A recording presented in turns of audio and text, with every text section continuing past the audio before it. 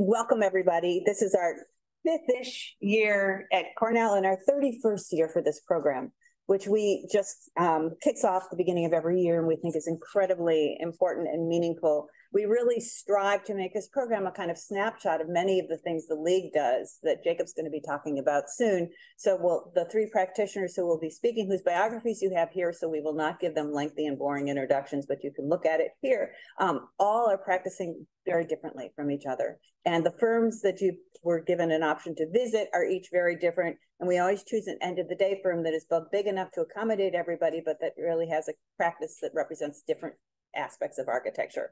I hesitate to use the word interdisciplinary, but they like it, so maybe we could use that. You've got the agenda here, and I am not Zoe, as you can see, and I want to ask you all a favor. Zoe Fruchtner is the League's program manager. She just started working in the summer and hit the ground running. Then is the hand behind the massive organization that this program made. She's ended up having to organize the Zoom feed at home because she's getting over from COVID. Could you please give her a round of applause?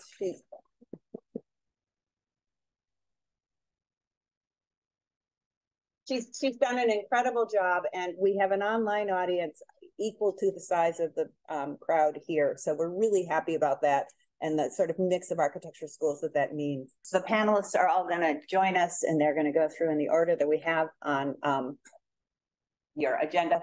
Thank you for braving the weather and for joining us today. Hi, everyone. I'm Violette Selle, and I'm going to talk a little bit about the work that I do, which involves building, but also not building. And this is something that I'll try to give you as a look back at how I've put together my life in architecture and any interesting takeaways that may yield. So I have always been interested in architecture and building things, but that from an early age was a very daunting and ambitious seeming prospect. So how do you really build a big and permanent and sort of immutable structures? It turns out that there's a long history among architects of working in groups of sort of a food chain where you hone your skills and develop them over time. And I've been lucky to work with different practices over different stretches of time to really see projects come to life. And I really value all those experiences in different teams. And I saw, I'll get into the buildings themselves, but one thing I thought was very interesting is that all of the architects have their passions in the profession, and they're driven by different interests. So it's not that everybody loves stairs or one person only wants to design schools, but you might come across someone who really wants to design schools, and you might find someone who's passionate about landscape, and you might work with someone who knows everything about stairs, and it's actually a fascinating and very rich experience. This is a school that I worked on. It's a public school in Hunters Point South at FX File Architects. We started in 2009 with a chipboard model. And in 2014, it was actually realized. That was exciting to see the project really all the way come to life. I can't say that I saw it all the way through because 5 years after the chipboard model, I was in graduate school. But it is an interesting and fulfilling arc to really see buildings come together.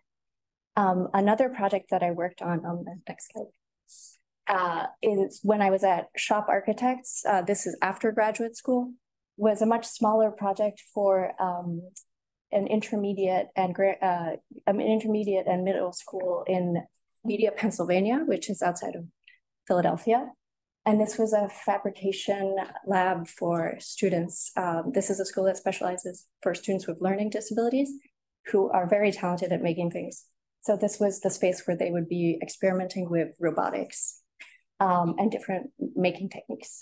And so one of the main features of the space was designing the ceiling. That took 2 years.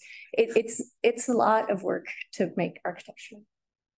And I want to stress that because I think that in the making of architecture, there is a determination and a concentration of effort that is really wonderful, but also to me started to feel like I was losing perspective and a balance that I find healthy and rewarding. So I also want to talk about not building. So this is Perspecta. Perspecta is a journal that the School of Architecture at Yale puts out. I went to Yale for graduate school, and I was one of the editors of the 49th issue. And that's an endeavor that took also 3 years, so longer than the ceiling. But it bridged the time that we were in school as students and the time that we were in practice. And what could have been a really overwhelming task to work on this theoretical and sort of text-based journal while being in an office, modeling, drawing, refining projects was actually a very fulfilling one, where I felt like all of the work that would take up the day in the office could be supplemented by really thinking about what is architecture doing, what does architecture contribute to in a wider field. So there's a couple of articles in this issue of Perspective that I want to point out to you because they're important to me in how architecture as a community really builds. So the subject of our Perspective was quote, and it was the idea that ideas travel through generations of architecture. All of these architects and practitioners, whether licensed or unlicensed or researchers, are always sort of grappling with familiar themes. And I think this is the graphic design by the two graphic designers, Martha McGill and Min Hee Lee, who collaborated with us on this. And I didn't cite my collaborators, but AJ Ardemel and Russell Sturgeon and I were the editors. I think that the graphic designer's layout really explains just how repetitive, how familiar these architectural obsessions are. This is about the Parthenon, which of course is referenced all around the world. And in the next essay, on the next page, this is a text by Elias Engelis, who was my professor, who really describes the architectural practice as a practice of interpretation and not one of invention. So this body of thought really helped me see architecture not just as a practice of building things, which is where I really started. An architect builds, and I wanted to be involved in that, and I still do. But also, like, architecture is bigger than just the construction of projects. It's this lineage and this exchange among all the people interested in architecture and its ideas. So I also want to tell you about Citygroup, which is another practice of not building. So we're a collective of artists and architects based in the Lower East Side of Manhattan. And we meet to really explore that distance between the group of architectural thinkers and the practice of architecture itself. So we were interested in how, after working a few years in different practices, while we were involved in the buildings that get erected through the city, what does that do to the city? Who is the city inhabited by? Who ends up living in the buildings we're constructing? And so on and so forth. So Citygroup is a space where we could really debate those trends, and we can talk about larger issues. We can have exhibitions. We can mount small projects. We've really tried, and I think the next slide. Oh yes, Citygroup is a group effort. Again, like, I really want to emphasize that we don't work in isolation. It's very much all of us together, trying to maybe get rid of this idea of originality in architecture and geniuses. Everybody's a genius. In the next slide, this is to describe that we tried to work among communities that are familiar to us. So in this case, this is the neighborhood of Chinatown in the Lower East Side, where Citygroup is based. So we are trying not to embody the role of the architect who arrives and describes to a community what is to come, but rather listens to the community, understands what efforts are already underway, and then uses our architectural toolkit maybe to assist those efforts. So there is a community-led rezoning plan it's being floated that has not been vetted by the city, but these grassroots activist organizations are trying to promote it. So we as architects produce renderings and are trying to explain to people what zoning is, how zoning affects them. So this was a zoning teaching activity.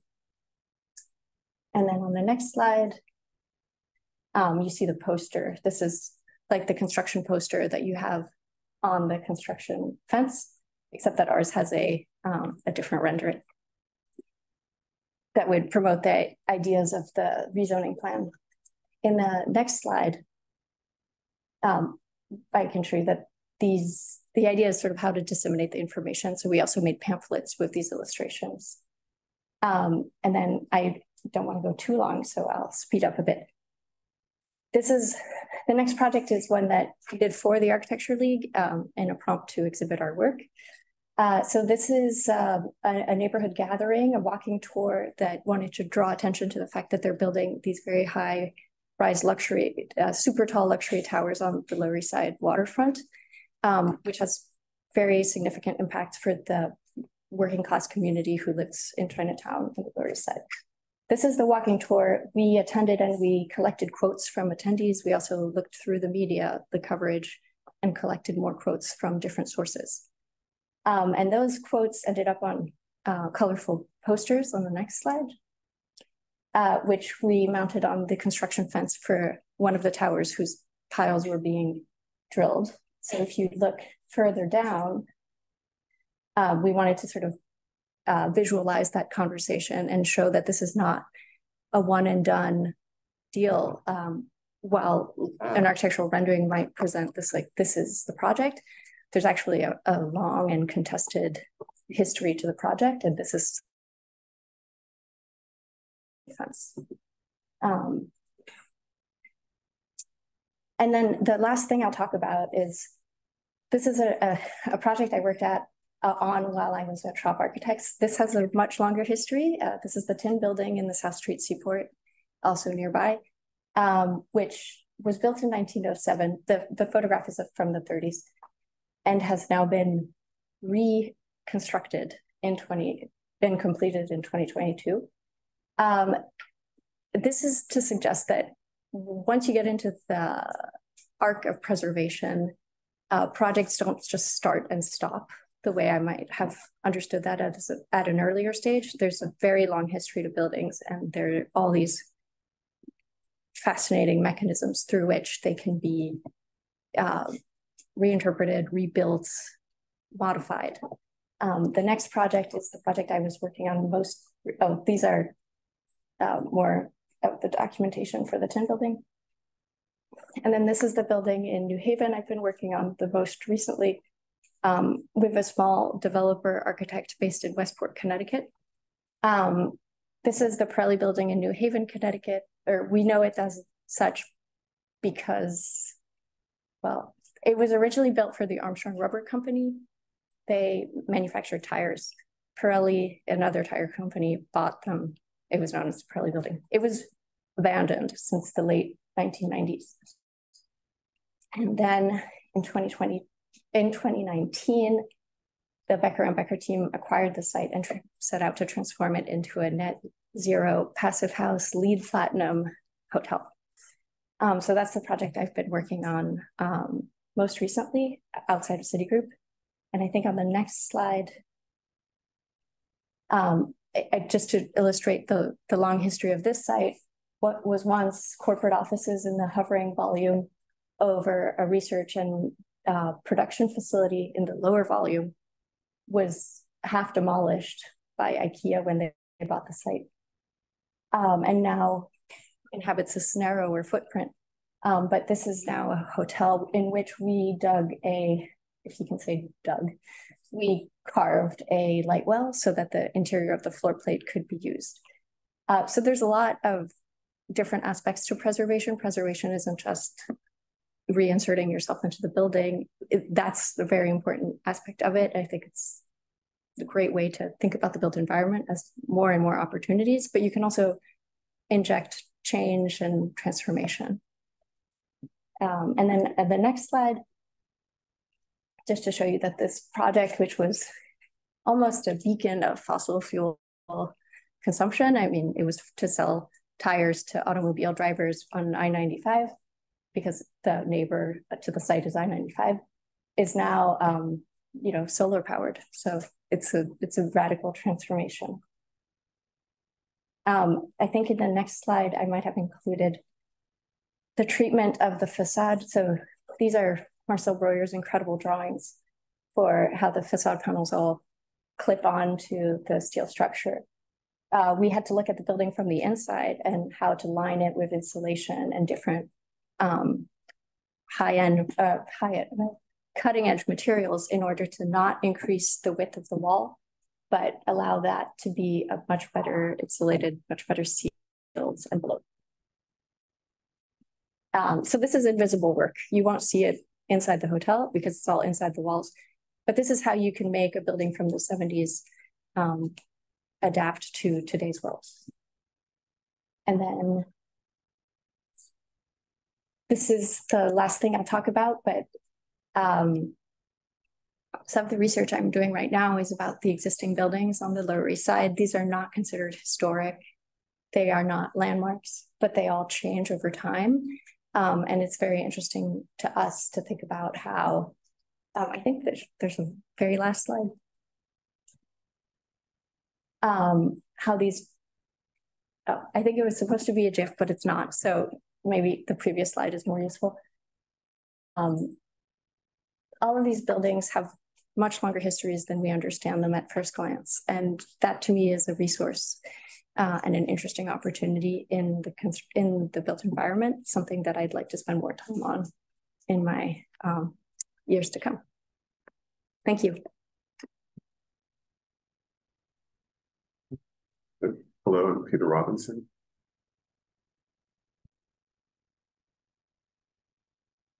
Hello, I'm Peter Robinson. I am the assistant professor, social justice and equity cohort in the Department of Architecture here at Cornell. And I was also our fall 2021 Mellon Scholar. I'm the principal of a practice called WorkUrban, and I'm also a board member of the Black Space Urbanist Collective. Along with that, I'm vice chair for the Board of Trustees at the Center for Architecture, and I'm secretary and treasurer for the Board of Directors at the American Collegiate Schools of Architecture. And so I want to share with you my spatial story. The spatial story is based on a course that I teach called Theories of Urban Form. And it's a way to interrogate cities or urbanism, but really through the perspective of our lives, how we lived and the people who sort of cared and loved and that we've shared space with. So I was born, so that's a picture of me going to school in the 2nd grade. I was born in Kingston, Jamaica. You can see the map of Kingston. Kingston is a city that is based in the Ligony Plains in the parish of St. Andrew. So it's a city that butts up to one of the deepest natural harbors in the world and goes to the back where the foothills of Kingston start. So I grew up in the center of that city in a place called Pembroke Hall, right off the boulevard. And some of the major features that you would encounter, in terms of the city that I lived in, were 2 gullies or ways in which the British had devised a system to move water across the plains. And so a lot of my identity in the city was based around 2 sets of major infrastructure. I grew up 2 blocks from one of these sets of infrastructures, and I had to cross another one in order to get to school. Next, please. And so in this course, we always encourage our students to also interrogate the lives of their families and to think about where they come from. And so here you have a picture of my grandmother, Margarita Leslie, and her sister, Matasita, and also a picture of my great-grandfather, Fritz Robinson, who at his death had built one of the largest cane farms in Jamaica. Next, please. At one point in their lives, my grandmother and her sister had migrated to Cuba. And so they were part of this interesting sort of, as the economy in Jamaica changed from agrarian and unionization started to take hold, especially in agriculture, while Jamaicans were moving to Cuba to sort of build lives. And so they were a part of that migration where they'd moved. Their mother had moved into Cuba for about 2 years when they were young. Next, please. Here you see a picture of my grandmother, Ivy Lamond. and my grandfather, author George Johnson. My grandmother was from the parish of Mandeville, and my grandfather from the parish of St. Anne's in Jamaica. Next, please. Their marriage certificate, they were married in 1938 at the St. Andrew Parish Church. So they had met in Kingston in about 1936, and in 2 years they were married. Next, please. And St. Andrew Parish is one of the oldest parish churches in Jamaica. You see a picture of my great-grandmother, Miss Rubina Rickman, and this is one of sort of my fondest memories of her and my grandfather. When we were very young, we went to visit her at her home in St. Anne's, where my grandfather was born and raised. She had fell in love with a white man who was a soldier who was on leave in Jamaica. When he returned to England, he died very quickly at the start of World War I, but his family kept in touch with my grandmother and sent her money to buy this land. There was a bit of a land swindle. She couldn't read or write, so when the letter came, she trusted someone to interpret the letter, and that person bought themselves a large parcel of land and gave her the land in the middle. And so we always knew that growing up, and we still own this, we still have this land in our family, but that relationship to property has always sort of shaped how I thought about my life and what ended up being how I think about architecture. This was a structure that she would have built for us when we visited. And so this was right at the edge of her property, but it's part of a tradition of Jamaicans and also West African tradition of building a kind of a shelter to welcome people in. That's a picture of me, and that's my grandfather and some of my cousins. Next, please. And so the thing, so here you have a picture of my grandparents at their 25th wedding anniversary. And that's, they had 9 children. My mother is right to the left of my grandfather. She would have been number 8 of 9. And there's a picture of me at one of our birthday parties, and that is a picture of my grandparents at their 50th anniversary. All of these events are happening around the same table. My grandfather was a carpenter by trade, and he had built this table. Next, please. Right. And so now, as I'm thinking more deeply about my family and how we lived and grew up, one of the first inklings of what is architecture as a gift started to happen around thinking about this table. And in pulling it apart and then talking with our family, I realized that my grandfather had not only made the table as a mahogany table, but he'd also made the tools that made the table. To think about the life of this table and how it sort of nourished and held and cared for my family was a huge part in how I began to think about what architecture could be and how architecture is relational, not separate and apart from the way we live our lives. Next, please. And so moving quickly ahead, I am a proud graduate of the High School of Art and Design. I graduated in 1993, and one of the most, I think, critical moments for me was being a part of the Training Opportunities Program. And what that did was it gave me the opportunity to work at a firm of architecture. I worked at Capella and Costo, now Costo Greenwood Architects in Soho. And what I thought was really unique, in 1993, you had a public school in New York City that was turning out Black architects. So at a time when today we're still questioning or trying to think of how do we increase diversity in the profession, what was happening in New York City public school in the 1990s that allowed this to happen? It was working with community partners. It was working in the infrastructure of the DOE to allow this to happen. I show a photo with a friend of mine, Andy Jordan, who is the licensed architect. And this is a picture of both of us at the last time NOMA did their conference in New York City. And just uniquely enough, this semester, as we're working with a community partner, our community partner, Miss Ina McPherson in Brooklyn on Vernon Avenue, knew Andy Jordan when he was a little boy. And so what is it to recognize that as we talk about what it is to sort of be in work and stay relational to the places that we come from, that these aren't coincidences. These are actually kind of a way of practicing to always sort of reinsert yourself into what is local and what you know. You'll always sort of discover and find these unique traces. Next, please. And so I'm also a graduate of Cornell, class of 1998. And at the time that I came to Cornell, there was this wonderful sort of space and community of Black and brown architects that I was really lucky and privileged to be a part of. And it is a community of architects and planners and artists that really stayed together going on now for 25 years. Next, please. And so I'm showing you some snippets from my thesis. As an undergrad, I was able to go back to Jamaica and really begin to consider what I thought was one of the core infrastructures in the city of Kingston, which is the markets. Next, please. And so you can see even from the early moments of thinking about what is architecture and its relationship to urbanism and the city, that I was thinking about ways in which what we do as architects or urbanists and planners somehow saturate into the context, that there's no distinction between what we contribute and what the city actually is. So it was a real attempt in a thesis to figure out how do we have impact on the market or support the market through sets of infrastructures of water and shade, but really one that allows the market to flow naturally, to saturate itself into the city naturally. Next, please. I'm also one of the co-founders of the Black Space Urbanist Collective. And today is a unique day because we were originally founded at the first Black in Design conference that Harvard held. And today is the Black in Design conference is going on right now. And a lot of our colleagues are there. Next, please. And so Black Space demands a present and a future where Black people, Black spaces, and Black culture matter and thrive. About 3 years into our sort of planning and existing as a unit, we created what we refer to as a Black Space Manifesto. And there are a set of principles and ideas that we wanted to be present in the world with, and that we wanted to show up as this is what we're about, this is how we want to practice, this is how we want to be seen in the world. Next, please. So one of our, I'm not sharing all the principles, but one of our principles, manifest the future, is salient to a lot of how we go about thinking and working. Next, please.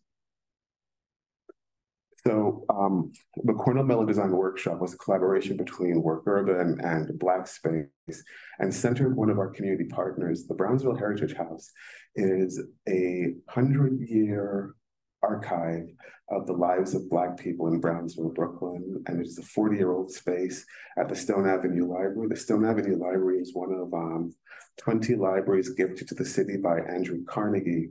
And this room of the Stone Avenue Library was previously the children's reading room, and it was the first children's reading room in America. It's the space itself is not landmarked, but for the last 40 years, it has been preserved by the Black community in Brownsville. We worked with the executive director, Ms. Miriam Robertson, to think of a way to create a design strategy for how the future of this space could be considered and developed for the community. It was founded originally by a woman named Rosetta Gaston, who wanted to create a space for the children. And the mission has sort of continued and thrived, and the collection has grown over the years. Next, please. So what we were able to do, and we started working with Brownsville Heritage House as a community practice about 5 years ago.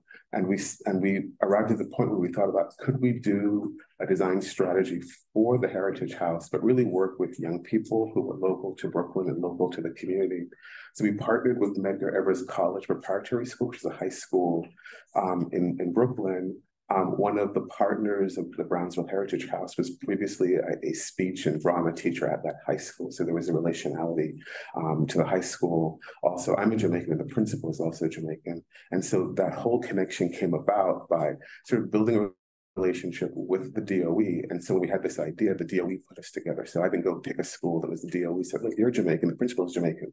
You're from Cornell, the principal has students at Cornell. And so it was that kind of like allowing sort of relationships to build and mature. And so what the students did over the period of 2 summers ago was meet with the director of the center, Miss Miriam, to gain a sense of what the collection was about, to gain a sense of what the mission of the Heritage House was about. They also were looking at the history of Brooklyn. And for that, we traveled to the Brooklyn Historical Society. And here you see one of our students, one of our high school students, both looking at maps of the local maps of the neighborhood, but also getting a sense of the Black history of Brooklyn. And here is one of the students who was really fascinated when he saw the historical documents for Weeksville, or the original tax records, where you see the actual signature of John Weeks. So what is it for a local youth to begin to sort of have an understanding that Black people own property in this neighborhood a very long time ago, to really think about what their lives in the neighborhood is today. The students also came with us to Cornell to present their findings in a lecture for a course I was teaching that semester. Next slide, please. And so from the exercises of the summer came a design strategy report that Black Space is now working with the Heritage House and other partners to develop. Next slide, please. And And so it was the testament from George Patterson, who is the executive director of My Brother's Keepers Alliance. And so the students that we worked with, as well as being students at Medgar and local to Brooklyn, are a part of an organization called My Brother's Keepers Alliance, which is a part of the Obama Foundation. And the organization's mission is to create a safe and supportive space for Black boys. Now, also it's called MBK, MSK, so it's a safe and supportive space for Black boys and girls of color, such that they feel valued and have a real sense of what their role could be in their communities, and really look to community partners for support, and also getting support to be in sort of unique environments where they get to thrive. And so because they had spent the summer working on this project, what I thought would be a half-hour presentation to this 2-hour course for graduate students turned out to be the students really taking over the course for the entire 2 hours. And again, because they were talking about something that they were experts in and that they had spent the time and gotten support locally to be experts in. Also, it's important to note that their coming to Ithaca was 100% sponsored by their school. So their school paid for them to come to Ithaca. And that kind of relationship is important to me because, as I shared with you the slide from TOPS, when I had my first internship, what was important that I left out was that my high school paid my salary. And so think about what it means when you go into a space and you're not maybe sure about what your expertise or value is, but to know that your own community or the spaces that you come from is providing the resources for you to be there. And so key to the work that I do is really finding ways to have both institutional partners, but to find ways in which local and homegrown partners can have sort of equity and power in this sort of transaction. Next, please. Choose critical connection and critical mass. Next, please. All right. And so I want to share a quote with you from Dr. Sharon Sutton's latest book, Pedagogy of a Beloved Commons, because so much of it resonates with my work. I set out to explore an aspirational framework that would help young people. You're not in the oh, I'm sorry. Whoops. I set out to explore an aspirational framework that would help young people take hands-on action within the commons of low-income neighborhoods where they witness daily symbolic reminders of their abandonment and marginal status. I began by proposing that the emotional, physical, and intellectual realms of place-based critical pedagogy could help them ameliorate disinvestment in community infrastructure and amplify their political voice. And so much of my work is sort of inspired by Dr. Sutton's practice and methodologies. Next, please. So last year, we were invited to design the new reception desk for Weeksville Heritage Center. It was after a series of work that Black Space had done, and then Ray Coddington asked me to work on this. I said, well, I'll work on it if we are able to do the work with students, and he was very open to that. So again, we turned to Medgar Evers because, again, they're local to the neighborhood, and we had a relationship in working with them. Next, please. And so students met with Dr. Sutton at the Center for Architecture. At the time, there was an exhibition on her work, life, and methodology. And the exhibition that she was a part of was one that looked and traced her life in Ohio. So the exhibition talked about her journey moving through a segregated town or city in Ohio to go to her music class. And that was revelatory to me because along with being sort of a scholar in architecture, Dr. Sutton is also an accomplished musician. She plays the French horn, I believe, and at one point I know she played on Broadway for Man of La Mancha. So to hear her talk about her journey in terms of walking in Ohio through segregated neighborhoods to get to her music class really put a huge perspective on thinking about her life and how that life has influenced how she practices. And so it was really important that we were welcomed to the space of the center for her to share this work with our high school students who moved to the project. Next, please. Students also work with one of our community partners to think about ways of building and making, so that suddenly before we can talk about making a desk, they had experience and knowledge with the craft of making. Next, please. We also held workshops at Weeksville where students worked alongside community members and staff and the director of Weeksville, again, utilizing our Black Space Manifesto principles to really find ways to amplify and think about the desk as being really meaningful to the community. Next, please. We also had sessions at their high school where colleagues from Cornell joined me in lectures. One of our colleagues, Dr. Rishay Richardson, is a scholarship in sort of Black Southern feminist studies and Black cultural studies. And so she really came in as a support for us in terms of thinking about how this desk can have a sort of a deeper and broader conversation. So we really tried to cover all aspects of engagement when we think about the desk. The desk is now in knock on wood, hopefully fabrication very soon. Next, please. Fine with, design with, next, please. Another individual who's salient to the work that I do, especially in the design studios, Darren Walker, and his recent book, From Generosity to Justice. It's important to add that Darren Walker is a Black queer man who has transformed the face of philanthropy. It's kind of a quiet revolution that you start at the very grassroots level, you're starting to see take hold.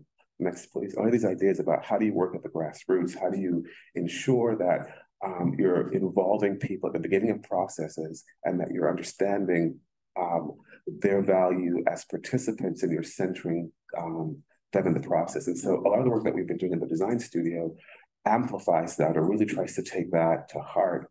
And so here you see a couple of our students here at Cornell working with the Brownsville community on sets of ideas revolving around public housing in Brownsville, Brooklyn, but really at every juncture, listening to and being challenged by the community voice and recognizing that once you start talking to other people and having other people be a part of the process, your ideas change and your attitudes towards what design is and could be changes.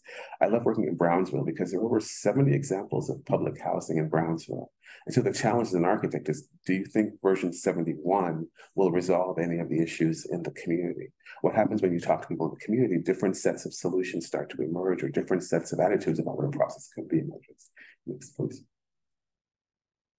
We've also worked, we do a lot of work with community partners and community gardens. And so there's volunteerism in the studio. And one of the opportunities we get from volunteering is you get to understand who the players are, and somehow you cease to see people as you encounter them. So we spent 2 days working in the community garden of this woman. She's 80.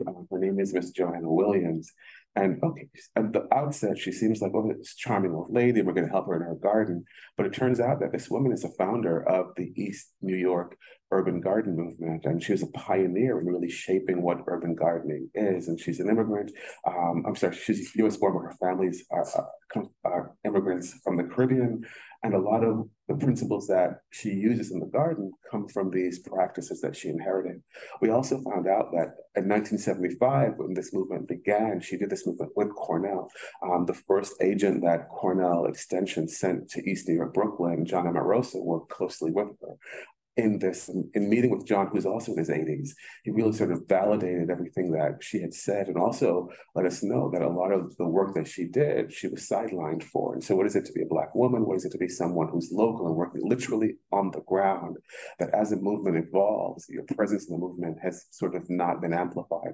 So a lot of the work that we do in the studio, both in my practice and in Black spaces, to amplify the work of individuals. And a lot of times we use the word community to stand in for individuals, and that's the way of robbing people of their identity and the things that make them uniquely who they are and inform their practices. Next, please.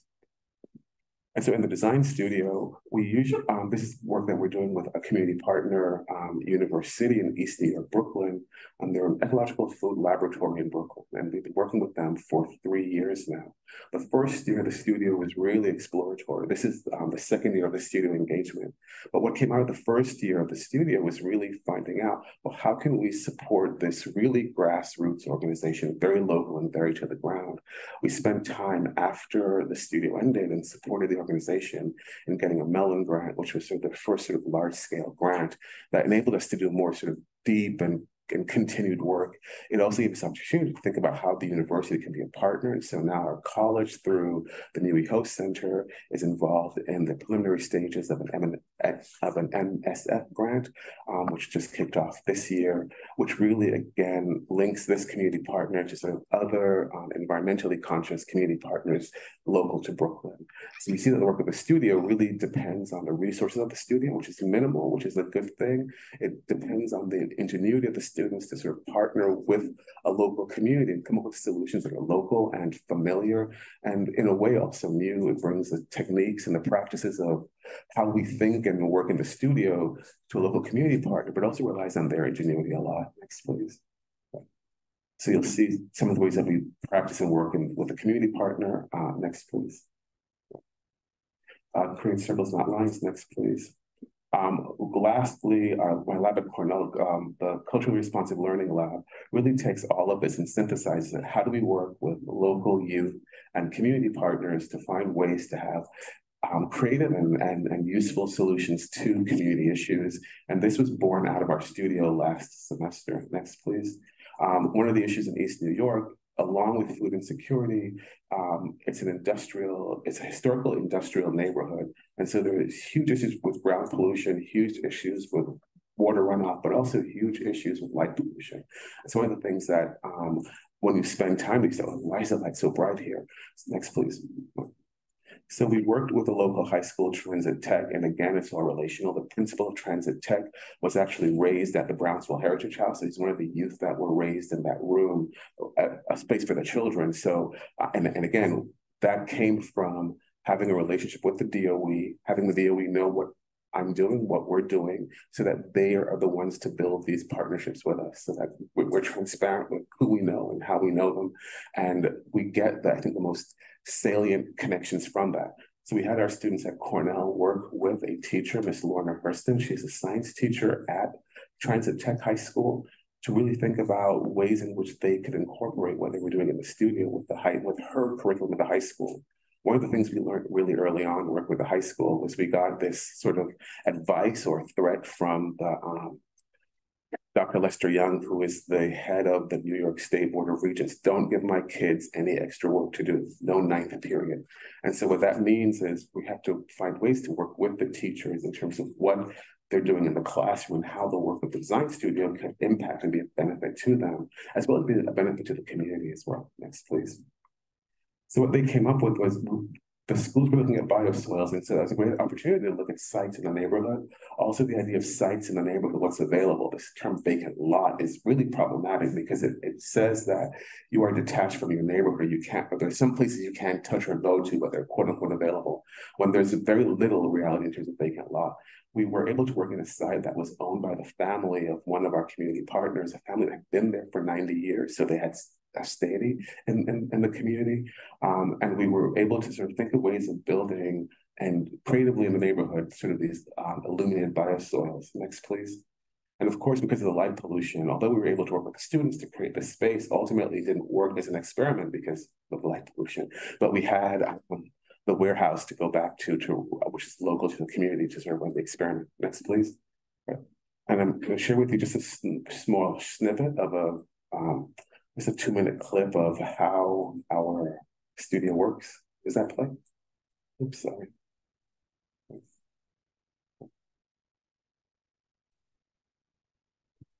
So this was last semester on mid-review, where we worked to transform the space of Tata, which is our other studio space here in New York City. And Bob was a huge part in helping us have access to that space. And we were able to have over 70 members of the East New York community come and share the day with us.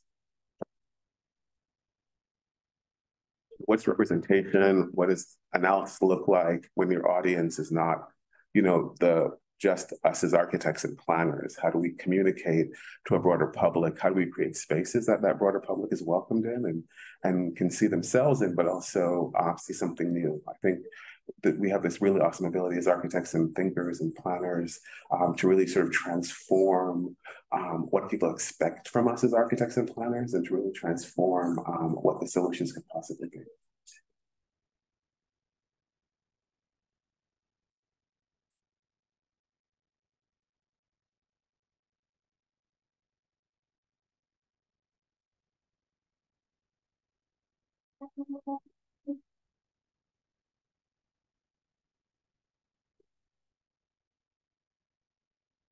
A lot of what you see here is what university also brought into the space. Not everything is what we produce, but it was a co-production of really transforming the space. And so our community partner, in very elaborate ways, we found ways to have them have unfettered access to Tata, which is a very unique thing to have been able to do. Like, to talk about just the access alone is a whole subject.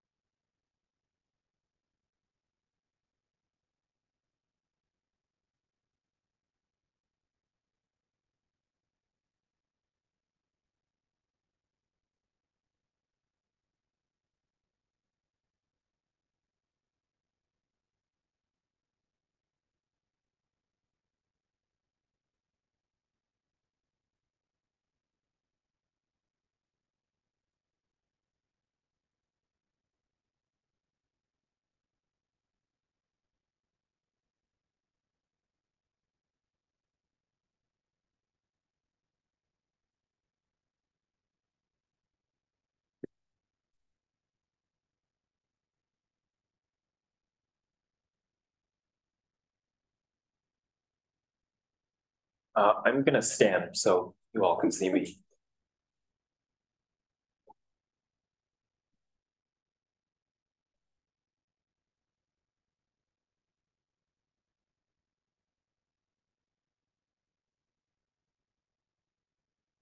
Thank you.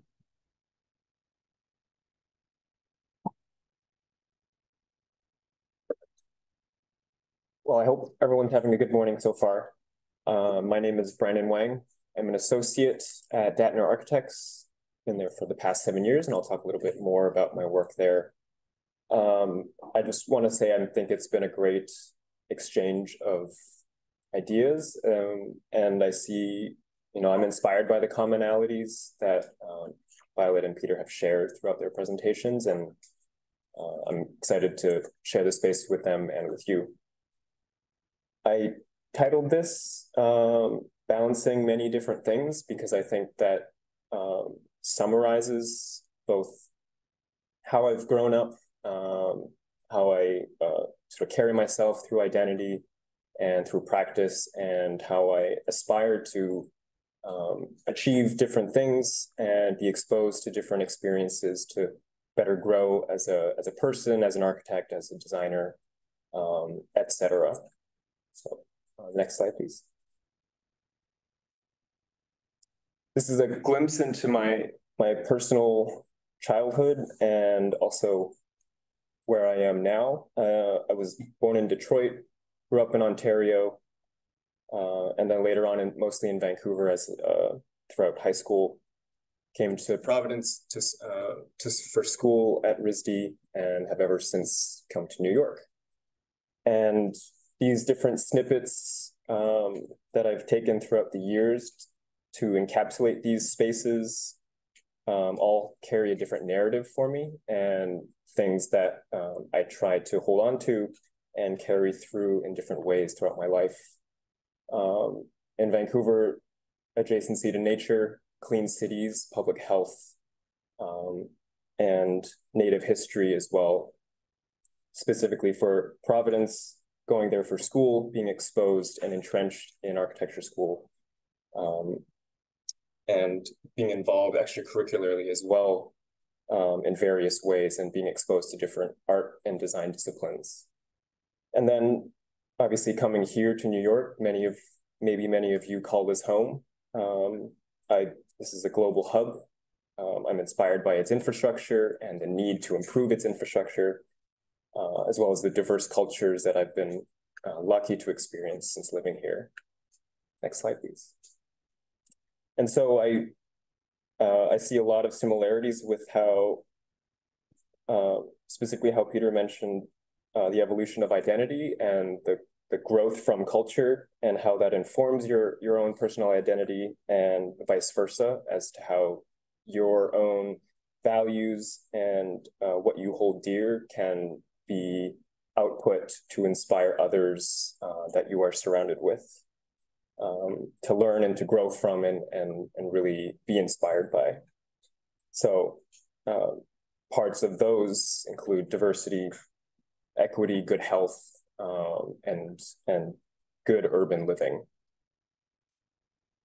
And I tried to summarize it really in a word with pluralism, the art of holding many different things at once and holding the space for things to coexist and flourish.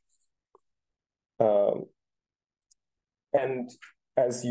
then the theme of very real and not so real, I think, has been one that I've been carrying throughout many years. Is as architects, as Violet mentioned, the real buildings and the real stuff that make up our cities, but also the not so tangible things, but still just as real, whether it's cultural relations, family history, and other intrinsic values that can help also shape how we live and who we are. Next slide. Growing up, I had, like many or most of you, various mentors over the years, and the beauty of that is identifying who can be your mentor and the different questions that they can ask you prompt different ways of thinking or be exposed to different things. I specifically called out 3 here, one of the first of whom I don't actually have a good photo of. He was my old soccer coach, Rich Anderson. I think what I really learned from him was leadership and taking ownership and being responsible for others. The middle, my high school art teacher, Selle LeBlanc, she was the one who really inspired me to pursue my passion for arts and architecture, and really was the one who said, you should apply to RISD. You should look outside your bounds and explore. And my thesis teacher at school, Jason Wood, from him, I developed my love of film, of movies, good storytelling, and also to see things, how various scales can really mean the same thing. And I think those 3 sort of phrases of mentorship, personal guidance, and space making have been true through all of those relationships. And maybe you all can reflect on who those people are in your lives, and how you can inspire others who come after you to just as much hold space. Next slide. So I guess growing up, I didn't really have a sense of that word, pluralism, but throughout school, my 5 years, I was exposed to, or at least willingly put myself to experience a wide variety of things. I was invested as much in architecture as I was outside of architecture. And so these are snippets of different classes and disciplines that I was exposed to that I might not ever really get a chance to do now. And I think I can attest to the personal growth that I've had after having been exposed to discussing these different disciplines, different ways of thinking and making can be. So next slide. These are some examples of some of my schoolwork during my bachelor's degree. I think the variety of intensive studios, architecture studios, in collaboration with other students has really allowed me to, learn how to work with others and hold space for others to make decisions or, take leadership in various ways. I think, but also more generally, I wanted to use this slide to really talk about the culture of overwork at architecture school, and you are all probably in the midst of it, or hopefully maybe nearing the end of it. This studio culture of hustle and work and deep investment, and I think that you may all find that relatable in some degree. I myself really threw myself into the deep end coming into school. I tried to challenge myself as much as I could. I spent many late nights working on projects, making models, drawings. And I think, I think over time, at the time I didn't really question it. It was just part of the zeitgeist really of school. And I think, being now 7 years out, 8 years out, I've really begun to unpeel and layer back and try and understand why that was considered normal, and question as to how sustainable that really is, and what are healthier, better ways to achieve what you want to achieve, but still hold space for your own personal relationships, your own hobbies, interests as well, other dimensions of your identity. Next slide, please.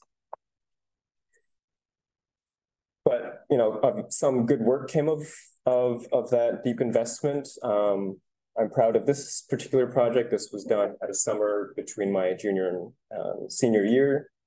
This was a collaborative design build project over 6 weeks where we ideated collaborated with the local community in Rhode Island, in a suburb north of Providence, to take this lot and transform it into what we hope and saw as good space for public use. It's basically a public plaza that connects one side to the other and provided some shelter as well. This pavilion. We hosted 20-some students from a university, an architecture university in Bogota, Colombia, and this neighborhood, Central Falls in Rhode Island, really being a Colombian heavy community. We were able to foster those relationships and get to know the local businesses from whom we bought lunch, and really hopefully see this as a sustainable solution to good public space making. Next slide. Since graduating from school, I came to Dattner Architects, and in the summer of 2016, I came right out of school as an entry-level designer. My first role really was setting up and taking down conference rooms for other meetings, among a myriad of other tasks.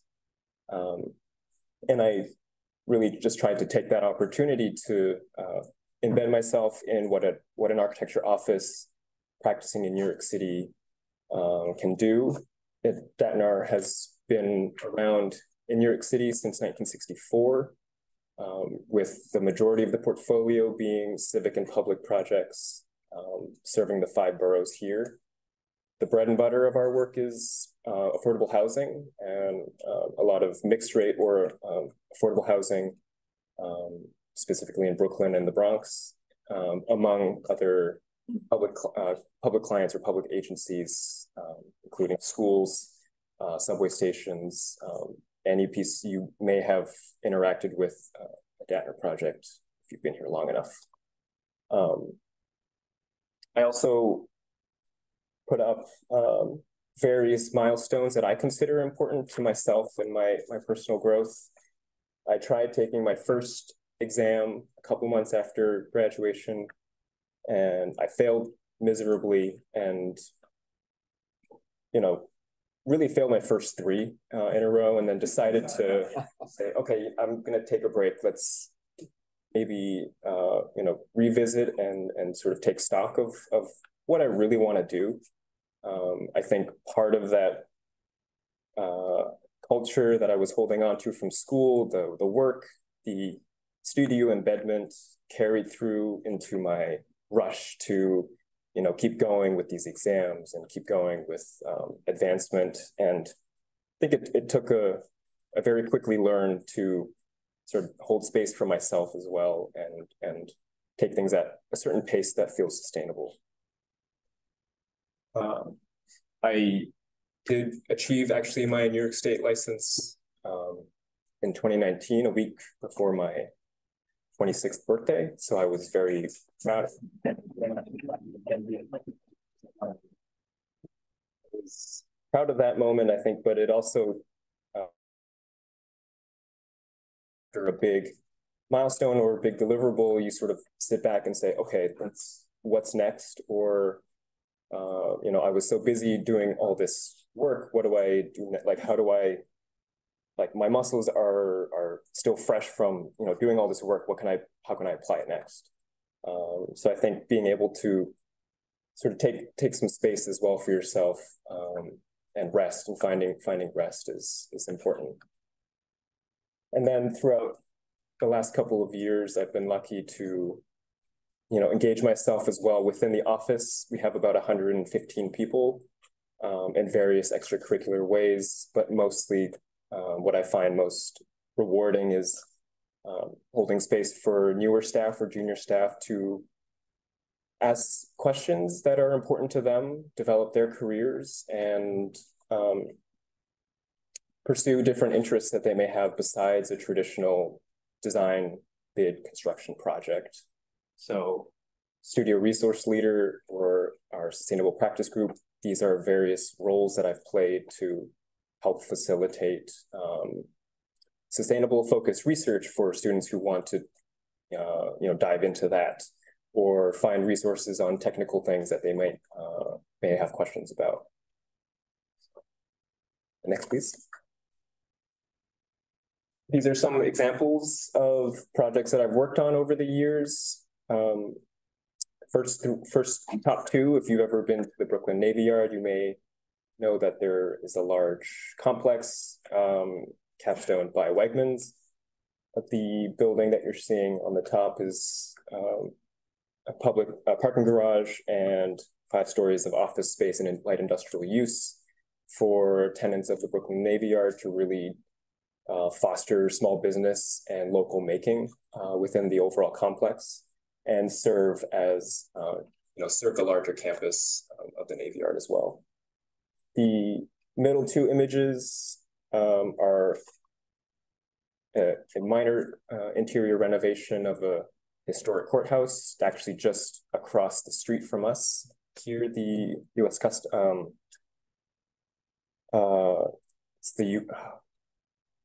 It's the Southern District of New York Bankruptcy Courts. I was lucky to work on the MEP upgrades for these spaces, these 3 different floors of courtrooms and various offices I think this ties into what Violette's quote or discussion about building life extending well beyond what you might imagine it to be, and restoring and seeing new and improved use. And then the bottom 2 images are an ideas competition for what we are called plasma gasification. It's an idea to radically rethink how to deal with New York City's growing landfills and increased waste streams. Next slide, please. And I feel like this is, and I really want to focus the rest of my time here on a project that I have been on since the inception of design, and I think is most vulnerable for me to talk about, because I haven't really talked about it publicly, and I know that it can be polarizing or divisive, or it can split people into different camps. This is a project that I started on with my team in 2017. It is a new police precinct in Queens, in Rosedale, Queens, on the border with Long Island. It started really as started on the heels of 40 years of community-led advocacy for more local police presence. At the time, a largely Black community was largely underserved with 911 and distress calls, and through local leaders kept pushing New York City mayors over the years to basically better serve this place. And that's a thread that I'm underlining, because that's something that I've held onto throughout the tumult of this project. It was a 2-year design process, and by the end of 2019, we wrapped up the design, as you can see, and we're ready to bid. This is funded by the New York City Department of Design and Construction, the client agency being the police department. Next slide, please.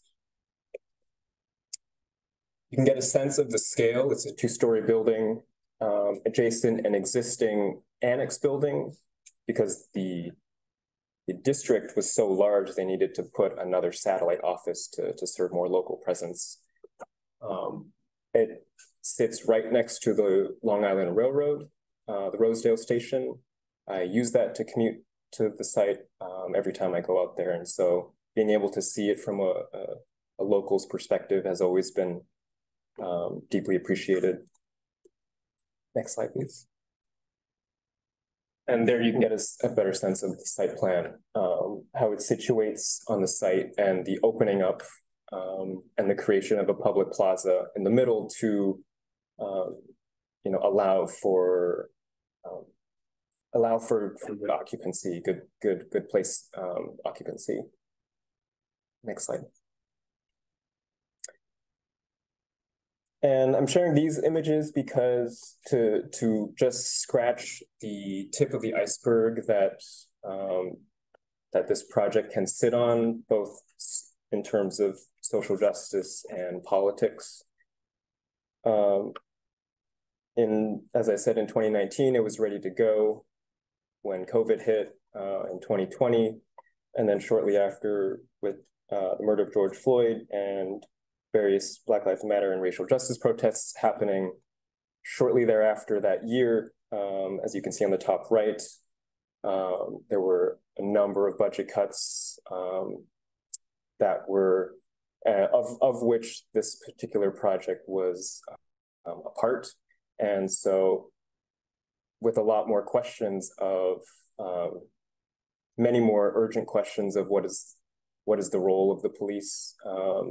How does it serve or disserve local communities really came up, at least for myself internally, and trying to understand and struggling with this question of work as my identity, but at the same time, this kind of work didn't sit well or felt like it violated my values. A year later, in 2021, it was announced by de Blasio at the end of his term that this project, among others, was restarting. And for me, at that point, that I feel like that was a pivot. It was like an inflection point. It was a pivotal moment in terms of what does this moment mean?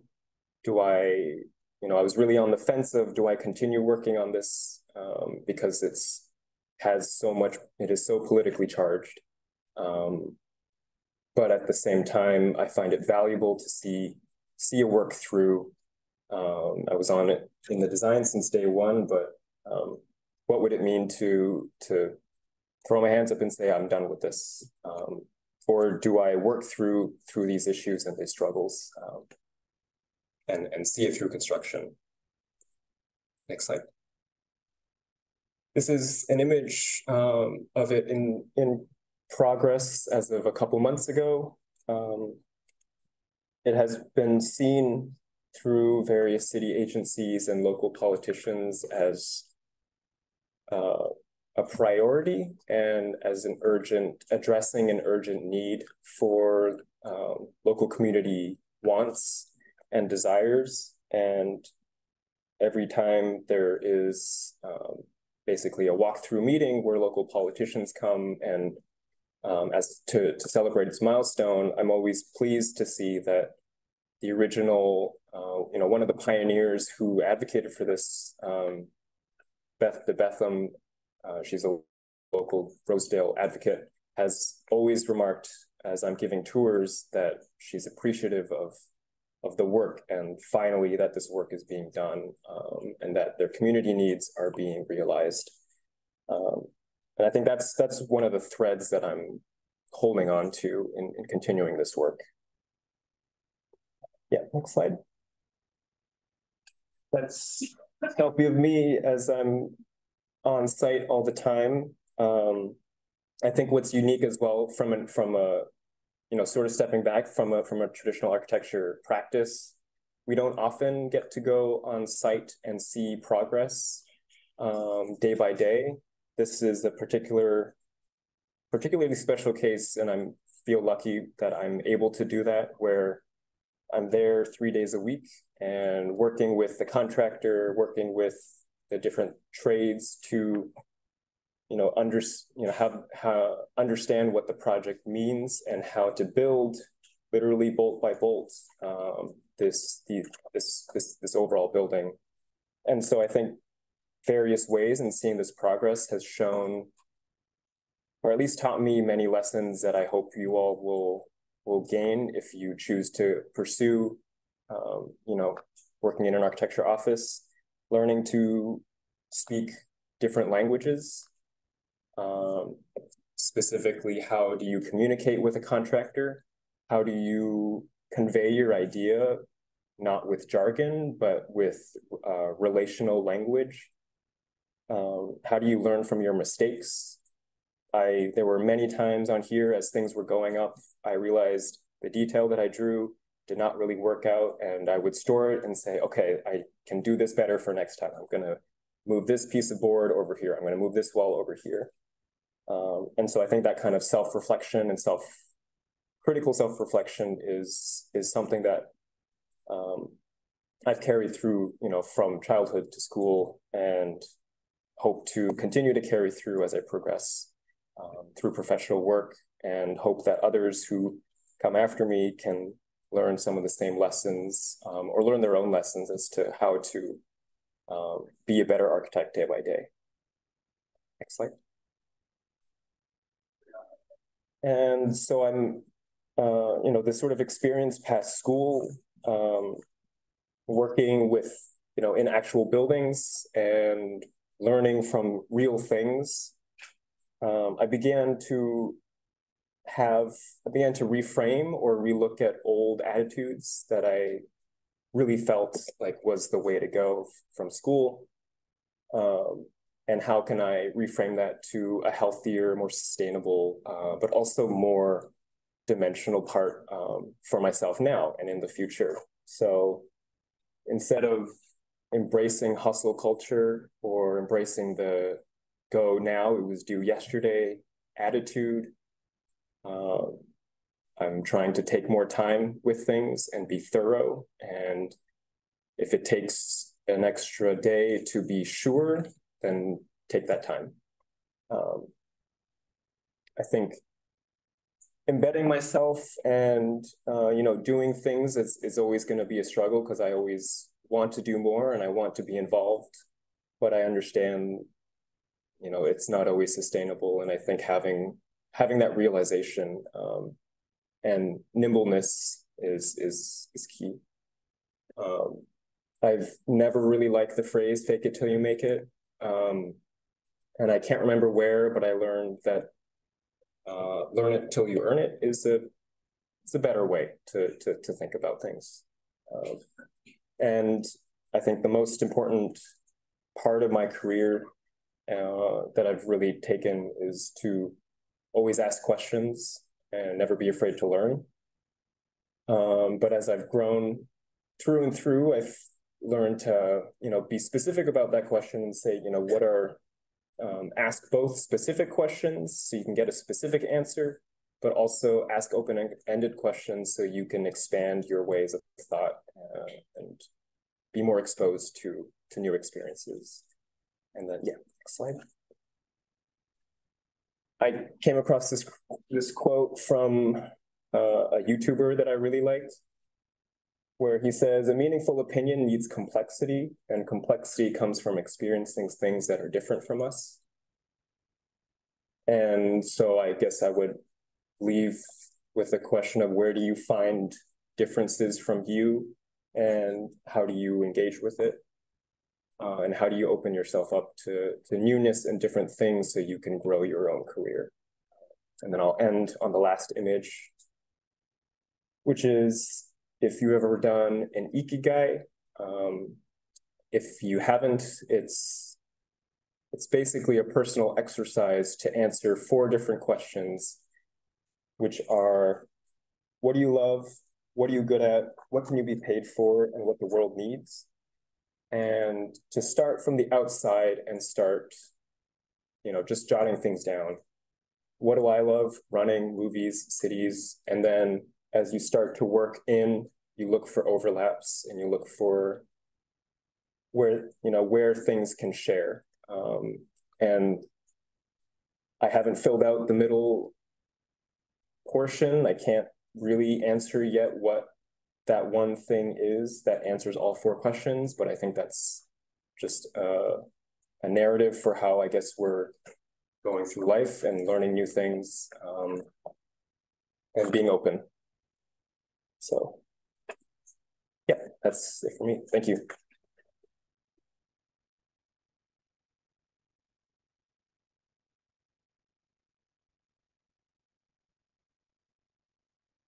And a corollary would be, don't frame your questions the night before lectures before you've heard the presentations. I was sounding everyone out ahead of time, said very kindly, wait till you hear my lecture because you may have some of those answers, which is true. I'm going to ask the panelists to each think about a question that they have for each other. And I'm going to throw out a few quick questions, but since we only have about 30 minutes, I'd rather you all get a chance to ask questions. So even going to sound slightly simplistic, but there are things I'm curious about. Before I launch into that, you will have received your assignment, I think by now or any second. We are going to try to print out office names and have them around ringing the room so that people want to go together. They can go meet under the name of the office. There are league volunteers and staff members who are going to some of these offices. In fact, Jacob, our executive director, is going to SOM. Billy, our operations director, is going to Bernheimer. Both on sort of opposite sides of the island. Well, one's on another borough, but anyway, if you want to go on your own, that's fine too. But it just, if you would like to go over with a group, that's fine. So, okay, the quick questions. First job in design. And when? I did an internship at the age of 16 in Paris, the city where I grew up in France, for a small architecture firm called Baudin et Associés. Also an internship. I came to New York between my sophomore and junior year, and it was at a 5-person local real estate development office where I drew bathrooms. Capella and Costo Architects in New York City at 560 Broadway. I was a sophomore in high school. I was there for 2 years in the summer. My first job was 109 Prince Street, which is still around. It was renovation when Soho was a real warehouse district. It was one of the first buildings that were sort of being transformed in the neighborhood. What didn't you take in school or do in school you wish you had a class or an experience? We can go the other way, right? So in grad school, I had always thought I wanted to do the double major in real estate. I just didn't have the time. And looking back, I still think, wow, I think I would have really wanted that because so much of what I do and think about now is revolving into having to know more about that. The biggest regret I have from school is not studying abroad. So if you have done that or you want to, go for it. I wish I had taken a film class.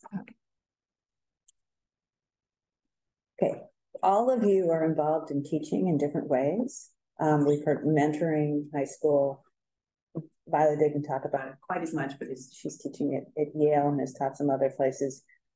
What do you think that brings to your understanding of practice, and how do you see your role as a teacher?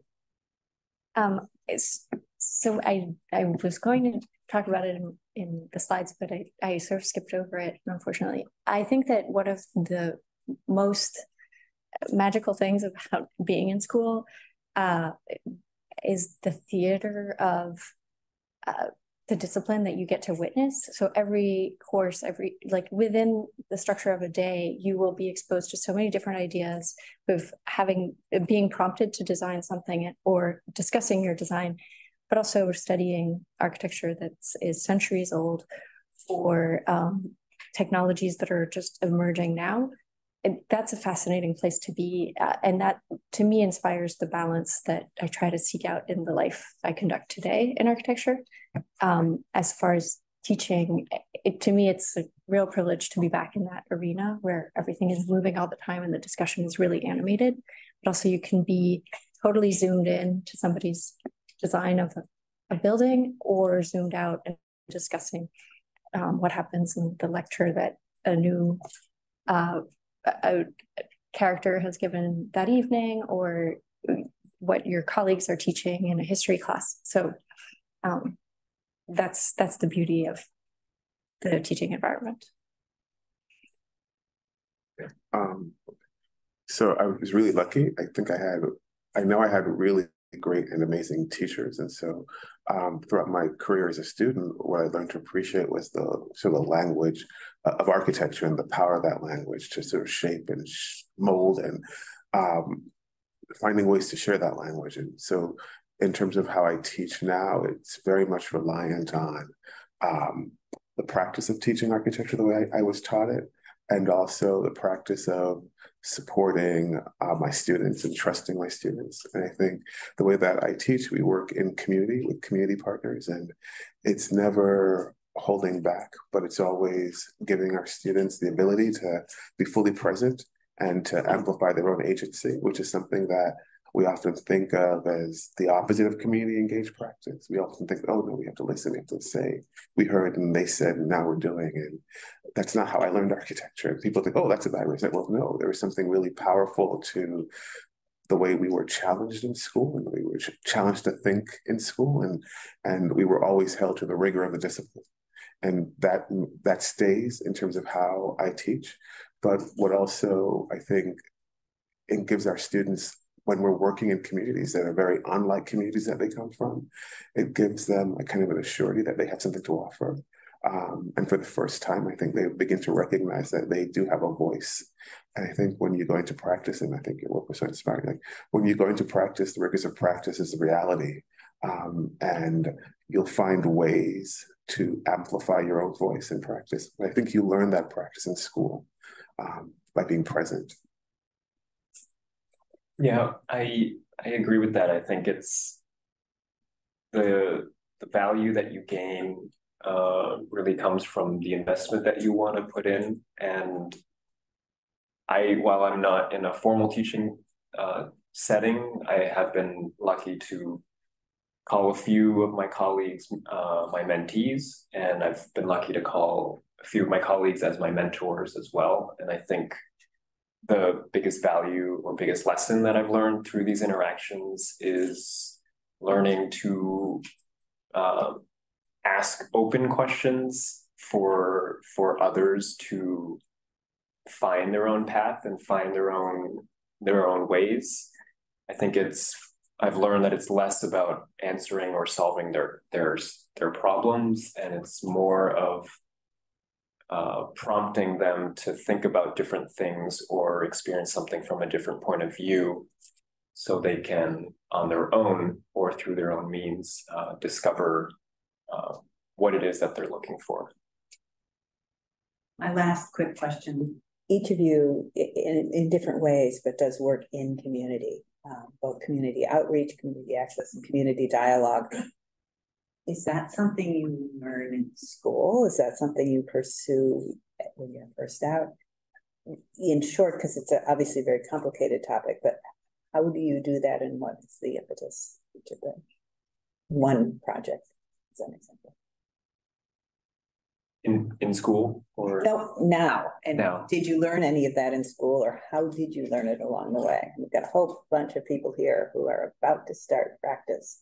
And increasingly, not only is practice collaborative, I come from a generation where things were not collaborative, you were proving yourself. And I think that curricula, looking at the way schools operate, but certainly when you come out, there's so much more collaborative work, but also work in community where you're not coming in as the architect creator, but you're coming in as a parallel member of the community to listen and then to learn from that, and then either create a project or make something new happen or create an educational experience.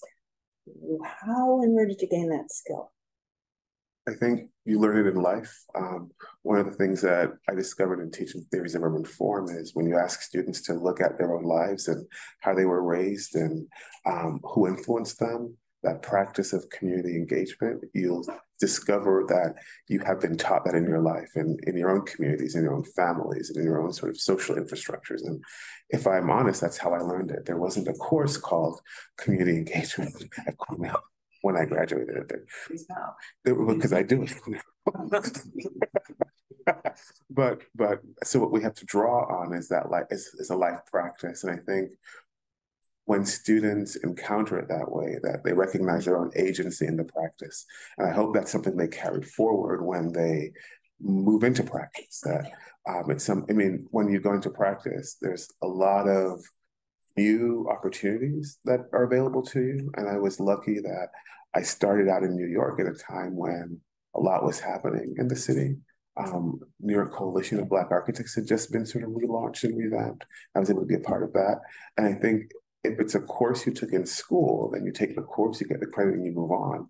But if you're able to interrogate your own life and the value of being present in your own life and being active in communities, I think then that becomes a practice. So I'm not convinced that there's a course that could prepare you for that, although I think it's important to have that structured in the sort of curricular and pedagogical agendas moving forward in architecture and urban design and urban planning.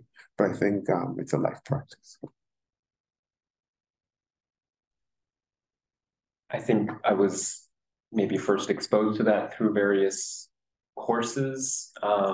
The idea of working in a community and working with place-based work, and really, I guess, being lucky in finding the right professors who had that same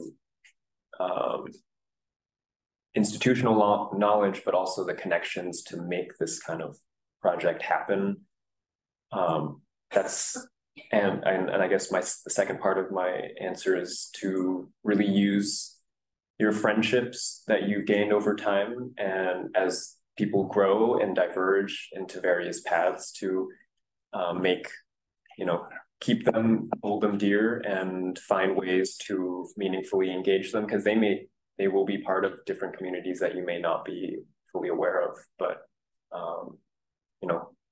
staying connected with your friends, your colleagues throughout life. Yeah, so I think it's interesting, and that your prompt is circles around collaboration, which I think is just like absolutely fundamental to anybody's architectural trajectory. Like I said, like we all learn so much in practice because more senior architects have built buildings, and they are there to impart that knowledge into the younger generations, and that's what that mentorship is really instrumental for. But while that sort of provides a food chain, there's also this idea that you also brought this up, Brandon, that we speak multiple languages, so you have to go on site and be very clear about, I'm talking about this pile and the 6 inches between this pile and this other thing, and it's not 4 inches, it's 6 inches. But that's a really technical conversation, and sometimes we're talking about the loftier goals of architecture. But I think one of the aspects that was definitely not taught in school is people live in architecture, and you're often going to be courting a client, and that client may or may not live in the end result of the architecture you're producing. But in the end, the person who lives in the architecture has a lot to say about it, and that's really interesting. And that takes being quiet sometimes, and really like making space for others to voice their experiences. And I think you spoke about it beautifully, but you have to meet around the table and not be at the lectern. It's about where are we with this? What do I not know? As opposed to like, look at my cool drawings, which is what you learn in school, which is really fun and exciting and exhilarating. And I love it as much as you do, but there's a space for humility in architecture that I think needs to be drummed up. I think it's also really important to let people know what you're interested in, especially when you move into practice. I worked in small firms, also corporate offices, and I think one of the things that always amazes me is people recognize that the whole person is promoted. And what does that mean? It means if the people that you work with don't know the things you're interested in, they don't know where you would be willing to put an investment in terms of the culture and the practice of a firm. I remember very, very early on in my career at Gensler, because people knew I was interested in youth and teaching, and a partner put that together. It was like Walter Hunt, who said, "Hey, do you want to do learning by design at the Center for Architecture?" And there wasn't even a building yet. And that's just why it always throws me off when I think about celebrating an anniversary. But I said, but that happened before that. But that was because people knew what I was interested in. people from Cornell knew I was interested in, and they would tell other people. And so this offer didn't come because I applied for a position or I raised my hand. Someone came up to me and said, "Hey, you're interested in this thing. Can you do it?" And then that gives you a different perspective in terms of how whatever office you're practicing and practices, it gives you a broader understanding of what makes up that sort of culture of the firm you're working in. And I think that is how you advance your career. Okay, your turn. Questions?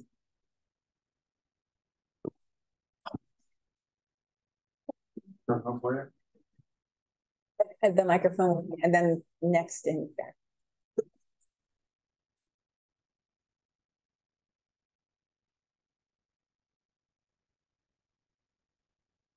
First off, thank you for the wonderful presentation. I have two questions. So all of you spoke about the importance of history, teaching history, like history being taught, and also some of you had experiences with historical preservation projects and like reuse, something like that. So my first question is that there's always this idea of architecture being an experience shaped by time. So how can we adapt to the evolving cultural and technological trends while still preserving the historic and artistic significance of a certain place? And the question is like, how do we strike a balance between tradition and innovation? That's my first question. And my second question is, you all also spoke about like the importance of personal experience, relationships, and community involvement. So, I mean, how can architecture achieve an experiential and metaphysical connection with the surroundings and, while still fulfilling its primary functions as a space? Those are my two questions. Thank you. If it's okay, I don't think I'll answer because I don't think that we necessarily could resolve this idea of how much preservation, how much innovation can be balanced in a project. And I think that will differ widely according to the project and the context and the asks. But I do think that every project handling existing structures involves the maintenance of that structure and the adaptation of that structure as well. I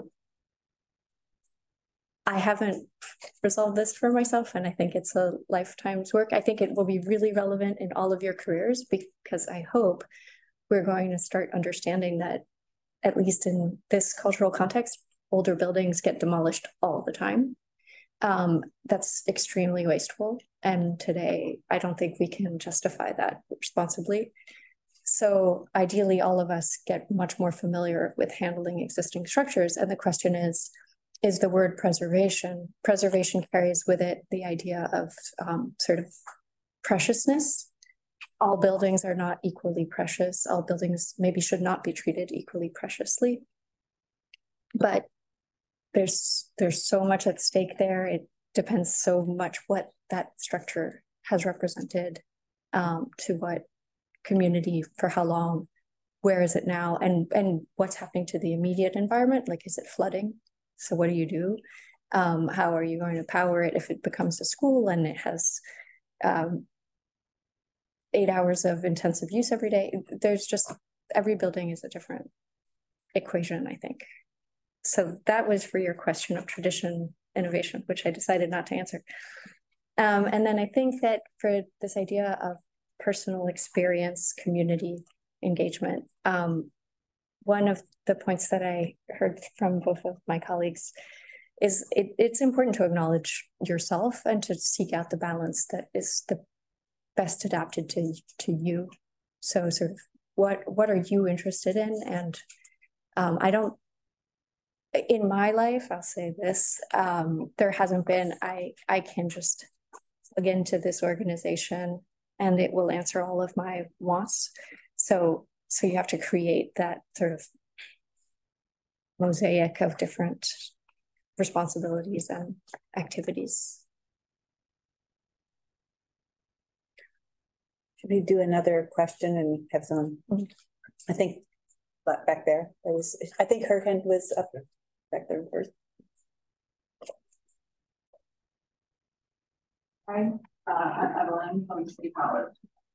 I wanted to ask, to what extent do you feel of personal responsibility projects like that police precinct or like community involved projects? To what extent do you have a personal connection with those projects, and to what extent do you think you should have a personal connection with those projects? That is a very good question, and I think one that I have tried to grapple with for a while. I think the culture that I grew up with in school, and really from the culture of architecture, can be that you are your work, and I think when that comes to odds with your values and say a particular project, it can feel like you're betraying yourself, or you're falling short of something that you believe in. I think how I've tried to go about that now is to really figure out what the crux of a project is and who it's serving and who's going to be using that. And if that is, aligns with who you are and what you believe in, that can be your through line, and that can be something that you hold on to keep going. And if you feel like it comes too much at odds, then it's also okay to say, I don't want to do this anymore. It might not apply for everyone. Some people might be more strict about it. So I think that it's like when I decided to continue working on that project, one friend said that they don't really want to talk to me anymore for that decision. So I think that was a difference in how much value we embed in our work. But it's also okay sometimes to draw a line and say my work is my work, and what my values, I still have those. So I don't really have a good answer for that, but it's something that I'm trying to come to terms with day by day. We have time for one more audience question, and then there's some time to mingle and people to come up, if it's okay with all of you, to ask everyone questions individually, and that is probably more efficient too. So go with this one, and then we'll do that. You've gotten your assignments. We'll get up the signs. Please take bagels. What's left, they'll have in the studios. You will get food at the last stop at Woods Bagot. It's not just a tour, it's a reception too. But there also, I think some of your grads are well aware of the fact that you'll be looking for slice carts or something if you decide you need more to eat. Enough pragmatics. Go. Sorry. Hi, my name is Kate. I'm an undergraduate architecture student at Barnard. I just wanted to thank you all so much for sharing such beautiful and critical frameworks for acting with intention and meaning reflection. And I was wondering, thinking about the people and spaces that have mentored you, what questions did they use to challenge you that you would pose to us as well? Okay. Wonderful. I taught at Barnard when I was a grad student, so I really appreciated my time there. Incredibly smart students. The smartest students I ever had were Barnard students. And so I shared a quote by Dr. Sutton, and I teach community practice now, but when I started doing community engaged work in the studio, and no one hired me to do it, I had started doing it because I was inspired by the way Dr. Sutton was writing and was teaching in Washington, and other people who I saw use it as a subject but not center it. So the first time I did it was at Parsons. They asked me to teach urban design studio. I said, we're going to go in community. And so I was lucky that Dr. Sutton had just started her tenure at Parsons as a distinguished faculty. So I remember being very excited to share with her my syllabus. And I remember her very dutifully, she read it thoroughly and pulled it apart and challenged me in almost every single part of it. And right now, my colleague at Cornell, Susan Lettieri, is putting together a symposium, and Dr. Sutton is one of the speakers. And she's like, "Oh, Dr. Sutton asked me this. What do you think?" I was like, "No, she's challenging you. You know, she's challenging, and she's being very thorough, meaning she's read your stuff and she's challenging you." And that was hugely supportive, inspiring, and gut-wrenching at the same time, because, but it took me maybe a year to realize, oh my goodness, she actually was paying attention to what I was thinking. And it wasn't so much that she was giving me advice based on what she did, but she was asking me to be aware that this thing that I'm engaging in is worthy and I should be a lot more critical of it. The first studio I taught was called Take Care of Yourself. And it was really me having a conversation with myself and with my students about what it is to be present in the world. That how do you begin to think about being of use to anyone if you're not at first recognizing your own value and your own sort of infrastructure of care? And then actually getting to know her work a lot better as I actually started to reread a lot of her writings and sort of pay more attention to it. That's what she was always talking about, this idea of, because you are so central to the work, to this sort of community engaged practice work, to be sort of fully invested first in what you have to offer and knowing that precisely is the most critical part. We're often taught that we should step back and listen. All those things are true, but whatever you do, it's going to be your product. And that was sort of a really sort of eye-opening, and it really shifted how I thought about that as both practice and both the way to teach. And then around the same time, we were thinking about Black Space Urbanist Collective together. So we were asking ourselves all these questions, what does it mean? If we said unlearn, that means unlearn everything.